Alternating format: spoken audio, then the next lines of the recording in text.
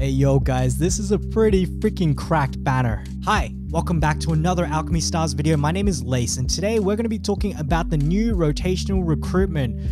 I swear there was another R. Rotational recruitment, okay, doesn't matter. Anyway, we've got a new rotating recruitment. It is featuring Michael, Beverly, and Louise. So this is just going to be a quick evaluation, a quick look at each one of them. And it's, I don't know if like I should say, should you pull? Because my advice generally speaking is to always go for the guaranteed 5-star, even if you already have them, right? Because their breakthroughs, especially for 5 stars, honestly, all breakthroughs are really, really good. Some breakthroughs are literally game changing. I'm talking about like the cross converters. So for example, Maggie, imagine having this cross conversion on preemptive, but also on a 4-turn cooldown. So I'm talking BT2 as well as BT5. Like, oh my god, that is so good. However, up until then, I think that cross converters are still like, they're okay. You know, they're okay. And so yeah, that's why I always encourage you guys like to always roll at least for the guaranteed 5-star. However, in this case, I think all of these units are really cracked. And so then I guess the decision is, well, should you go all in for it then? Is Michael worth that pity? Is Michael worth that potential 55, 60 rolls? And so with that being said, let's explore that. So let's have a look at Michael first up. I use Michael. I like Michael. Michael is quite strong. And so let's quickly go through him. However, the meta is starting to really shift. A lot of people are starting to hit the end games like the Spires 87 to 90 and then the Elysium as well as you unlock the old seal. And so in that context, Michael is actually one of the best 6 stars to compete in those Elysium stages. And so guys, for each of the characters, I'm just going to give you like a quick abridged version. For Michael, on his skill, essentially he dashes to a target location. So he flies to like anywhere on the map, and then everything between him and his starting point, so if he flew from here and he went over to here, everything for like a 3-cell width will take damage. And not only that, they will take damage equal to 5% of their current HP as well. As for her equipment, she gets a stack at the start of every round, but also when she uses an active or gets a chain combo off. And then after that, every time she deals a normal attack, she consumes one of these stacks to deal 2.5% of the current HP. That's insane, again, because of the context of Elysium. These bosses have like millions and millions and millions of HP. And so as you can imagine, like especially in any game,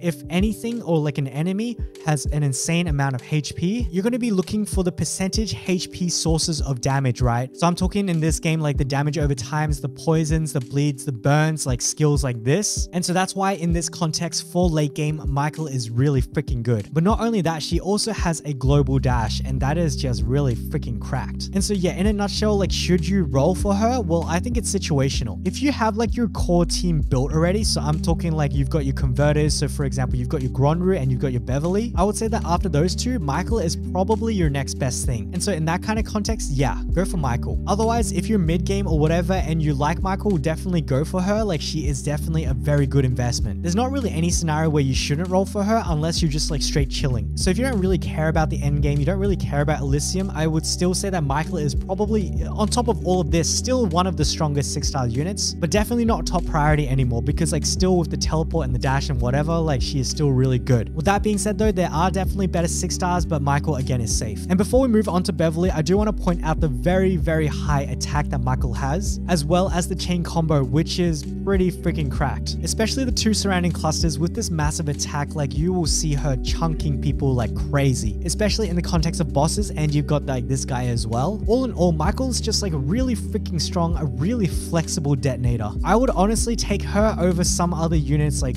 Jonah, probably Wrath, over Fleur, over Beryl. This is of course like talking like from a meta chasing point of view. But yeah guys, that's my take on Michael. Let me know what you guys think down in the comments below. And so let's move on to Beverly. Oh my god, I need Beverly so bad. So Beverly is one of your high priority units. Like you've got the converts 4 nearest red tiles to yellow and has a chance to generate up to 2 enhanced tiles. Absolutely lit. She is one of the core units to every single Thunder team. 2-turn preemptive, and then we've got like the BTs. So like I would say if you already have a Beverly and you're looking at this banner thinking, oh, should I go for breakthroughs for Beverly? Generally speaking, I would say no, because whilst these guys over here, so let me read it out real quick. The skill was ready in the last round and you held onto it and didn't use it. This round, you will get 1 additional tile that converts. So like it instead converts 4, like it goes to converts 5. This is good. This is cool. However, it is not game breaking. And whilst I like it a lot, especially if you don't have like your other teams rounded out, I would say like I wouldn't roll for something like that. For example, for me, I'm missing Beverly, I'm missing Klecken. I would go for one copy of Beverly and then stop there. And honestly, I don't even know if I have enough rolls to actually get Beverly. So yeah, don't quote me on that one. But say I already had Beverly and I didn't have Klecken, I would just go for the guaranteed 5-star and just pray for a Klecken like at some point. Actually, that was the last banner, wasn't it? And I definitely failed that guaranteed 5. Okay, god damn. Anyway, onto her equipment. So when a chain combo hits a target, it also deals damage to 2 random targets. I personally favor the converters that do provide that extra little bit of damage. Although that is not to say like the defensive ones are any worse, right? So I'm talking like the Sariel that heals you. I just think that offense is the best defense, and like Beverly's kit really shows that. And then coming down here, chain combo. So this is actually like a chain combo pattern that I've not really had the opportunity to use. What's really interesting about this is that on the 9 combo, Beverly actually goes in a cross shape to the maximum range. And so I think that's really nice, especially from like a sniping point of view. You can hit enemies all the way on the other side of the freaking board. However, you guys already know how I feel about my chain combos. I love the clusters. I love the 2 clusters. I love the 3 clusters. It is not the best. It is situational, but that is like every character in the game. Am I right, guys? And so with all of that being said, should you roll for Beverly?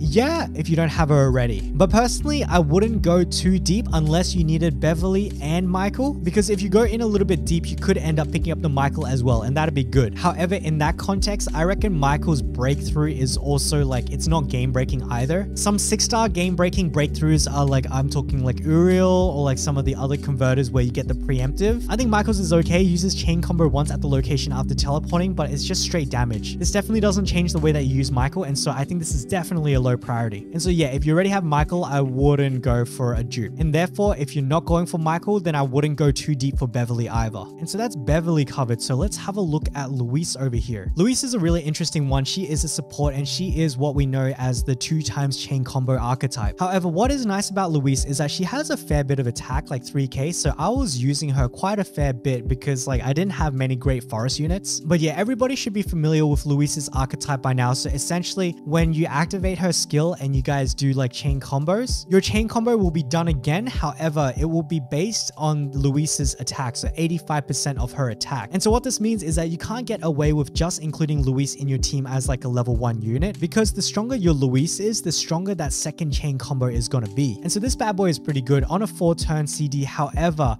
on the first breakthrough, you get the preemptive. And so this is what I mean by kind of like game changing, right? Because like on your first turn, if you guys can imagine it, like you've got your Nikki and you've got your Pact, you're doing like the 8-cell conversion between the two. But on top of that, you've also got the Louise coming in. And so you've got a massive burst straight out of the gate, you know? It is because of these reasons that I would say a Louise dupe or any of these 2x chain combo archetypes, any dupes for these guys, I think is really, really freaking good. I think the first dupe is the best. I think if you're looking for any more than that, it's a no from me. The BT5 is good. It's really good. Reduces skill cooldown by 1 round. That's amazing. It brings this bad boy from a 4-turn cooldown down to a 3-turn cooldown. However, again, very, very similar scenario to Beverly. Like if you are missing other units, I would say you could eye this one, but definitely if you already have this, don't look at it for Louise. And so guys, with all of that being said, let me give a quick summary as to whether you should roll on this banner or not. Whether you have any of these units or not, I definitely still recommend that you go for that guaranteed 5-star within the first 10 pulls, especially because these are using the yellow star flares. I think it's okay to like go for these dupes. However, let's move through each of these characters. And for Michael, in my opinion, especially from like a free to play or like a low spender point of view, you go for Michael if you are really trying to push hard for Elysium and if you don't have a copy of her already. If you already have a copy for Michael, I would say don't go for the Michael dupe. Moving on, we've got Beverly next, and so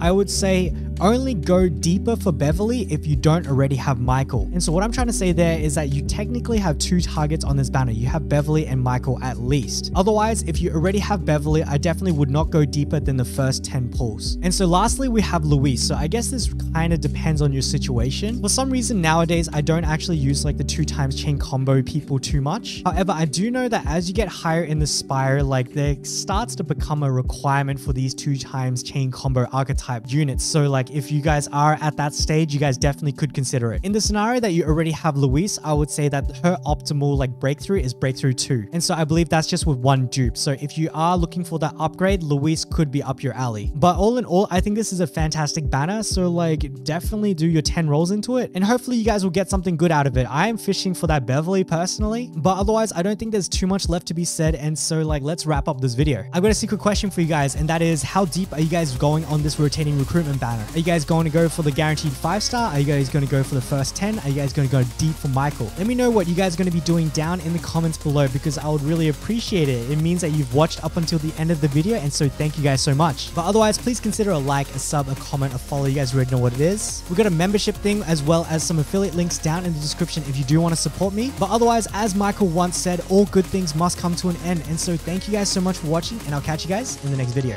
Bye-bye.